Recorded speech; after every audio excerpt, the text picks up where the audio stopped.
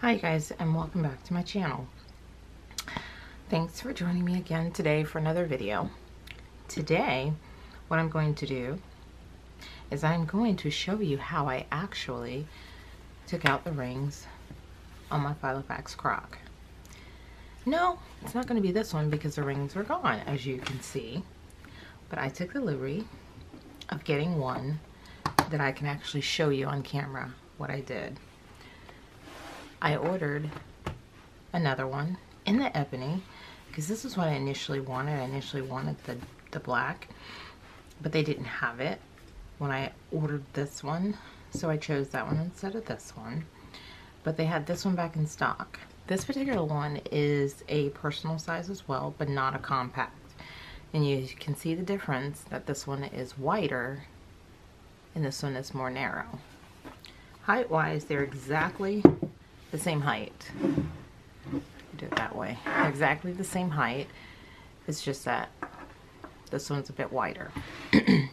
So I chose to go with just the personal size this time because I wanted to be able to try to save the pin loop. So without further ado, let's go ahead and get started.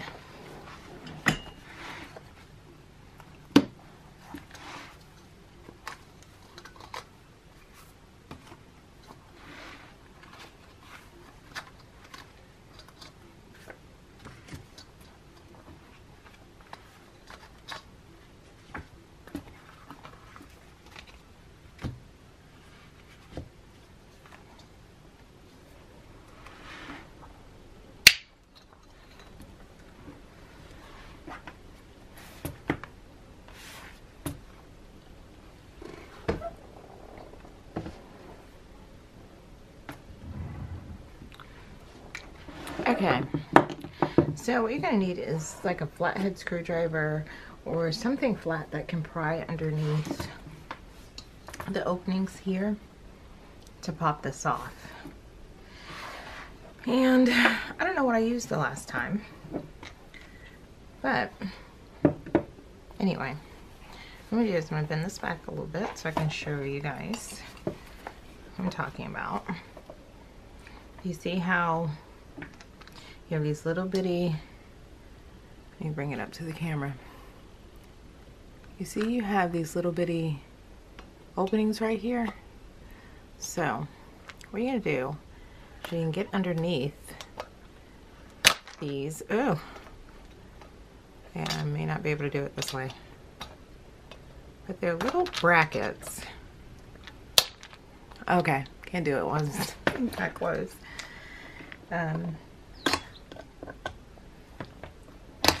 And then I can't remember if I had these open while I was doing it. I may have had them open. But you just get up under there and pop it out.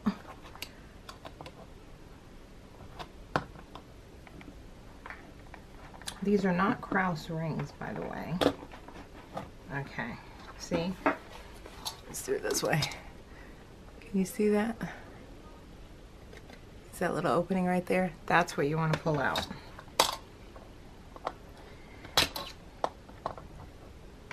It's not hard or difficult at all. It's just a matter of getting underneath it. You want to pinch or damage. Here we go.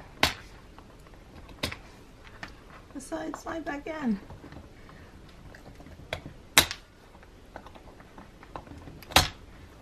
Here we go.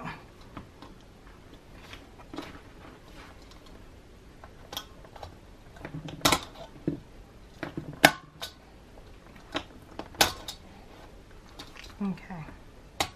There we go. Okay. So that piece comes out. Okay. And then for this part here, you just pull the rings and they come out. And then you have your two top pieces. Now, this is the tricky part.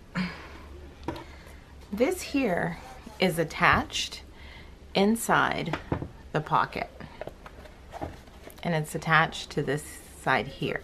It's also glued down, which makes it a little bit difficult to get out. So if you have something like this or a longer screwdriver, which my husband has, and I should have borrowed his, but I didn't, but we're gonna make it work to help get it out. So there are also these little clips right here, and I think you can pry them up. I think that's how I did it before. I pried these up. Yeah, like so. You see that? Come on, focus. Good God. Here we go. You see how I pried that up? And the light is glaring. Hopefully you guys could see that. I don't even know how to do that. But I pried this up. Okay, there we go. I pried it up where this one is still laying down. See if I can do it from this angle without hurting myself. Okay, there it is. So just pry that open. Okay.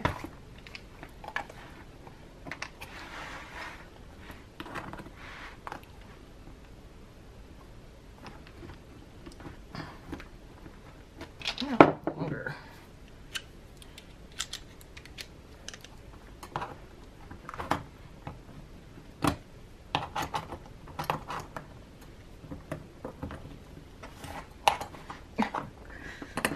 Okay, I'm gonna do this side. I can say this is much easier than the other one.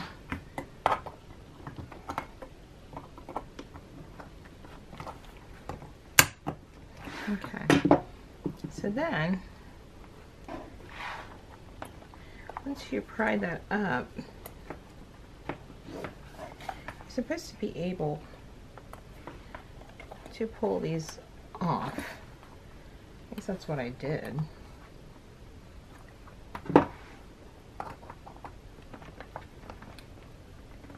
Okay.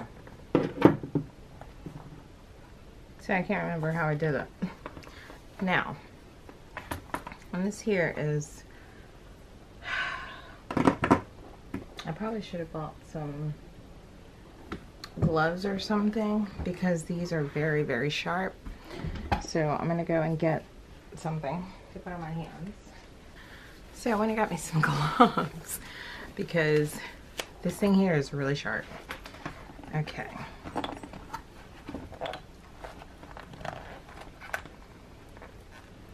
Okay, so this is where you damage it right now, because now I have to cut a little slit across here to get that out. And really,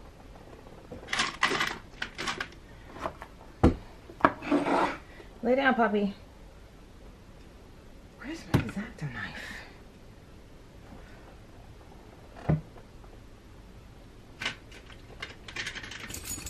I'm so unprepared. I had an X-Acto knife. I did it before. So you're just gonna poke a hole. And you don't want to cut, you know, make sure you don't go into your leather. You're just cutting the back here. And you can feel it's kind of glued. Okay. So it's kind of glued there. And you're just gonna cut across there. The last time I used my X-Acto knife, I honestly don't know what the heck where I put it. Okay. So, see how they have that covering in there? So you just want to put a hole in there, but you gotta have a wide enough hole where you can get to that plate.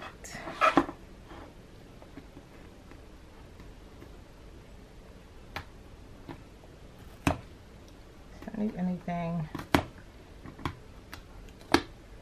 too sharp, and something that you can control. Okay, and just gonna cut till you can get to it, until you can see it. So there, you see that, the metal bar there? That's what you're trying to, oh my God, the lighting. Sorry, I'm so sorry. The lighting on this is freaking crappy. Let me zoom in. Okay. Oh my God, you gotta be kidding me, really? Okay. That won't damn focus. Really? Okay, so that won't focus. You see that? This is what I'm trying to get you to see right here. Let me back out a little bit. These goddamn cameras are supposed to be so great. Really? I probably could film this on my phone better. Okay, so that's what you're looking for, that plate. Okay, so this is what we're trying to get to right here. And once we get to it, you can take your screwdriver, kind of go in between the back plate, because it's glued in there, and kind of wiggle that out and wallow it out like so, so that you can get this off. You gotta be careful that you don't damage anything down in there.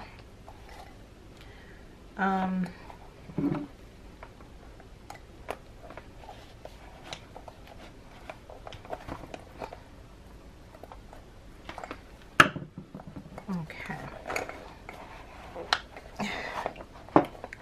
I could have sworn the last time I did this, it was not this hard. Let me get some. Okay. And this piece came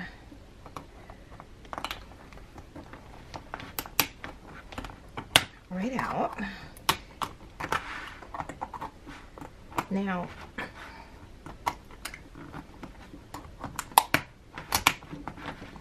you have a lot of bing, a lot of pieces in here. Okay, there we go.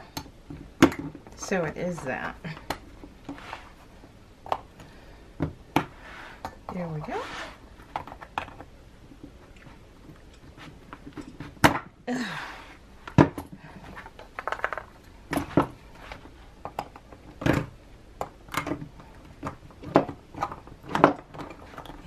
And almost there.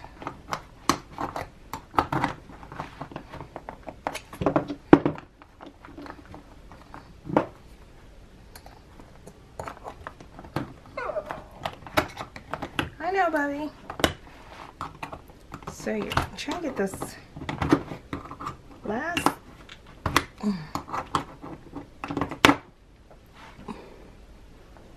Well, it flew off. And then what? I can't hold you, Roro. Okay, and then that comes off. So now and you see, this is why I say you have to be really, really careful, because I got a little scratch there. I don't want that. So then I go back into here behind there, and I have to now, oops, pry out this, and you see the hole, you're prying out the glue that's attached there to that hole so that you can pull that out. If you have something flat, I think flat would work better than this pointy tip. I think I did use a flat head, but like if you have something like even a spatula, something that's flat. This is from my Cricut. I don't think it's going to be long enough to reach to the other end though. But it's just glue in here, so you're pretty much trying to work that glue out without ripping anything open or tearing anything up. Whew, gotta be with me. Things you gotta do. But as you hear it lifting. Okay, almost there. Okay. Wow, what a job. And bring you some, what do you call those things? I can't even think of the name of them. But see, what you're trying to do is get this piece from on top of that piece to your foot.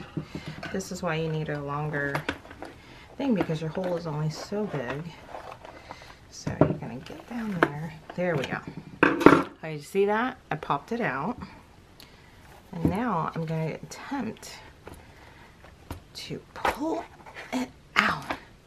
There is that piece. All right, so now, just like this one here, the holes were much smaller, so they're not as noticeable. These holes, I only got one little damaged spot right there. Bummer. But these are holes here, and they're not going to be seen.